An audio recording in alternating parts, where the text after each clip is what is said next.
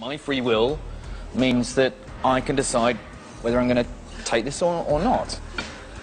But science has a problem with free will. The experiment is simplicity itself. I have to randomly decide and then immediately press one of these left or right buttons. At the same time, the scanner system records when my brain made the decision, and the computer when I physically press the button.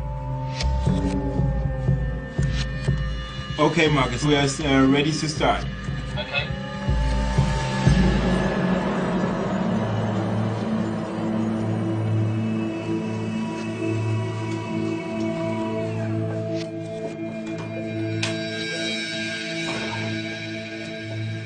The test didn't take long.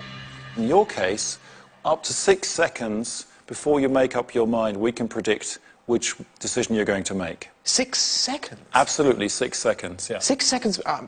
So I was conscious of making a decision to press my right finger down, and you're saying that 6 seconds earlier, my brain had already made that decision? Exactly. So here we can show you how we did it. In this region, there's a pattern of brain activity that emerges before you make up your mind that tells us which way you're going to decide. And these blue regions, they get more active when you're going to choose left, and the yellow regions get more active when you're going to choose right. That's a bit frightening. It sort of implies, therefore, my conscious decision is a very secondary thing to my actual brain activity. Absolutely.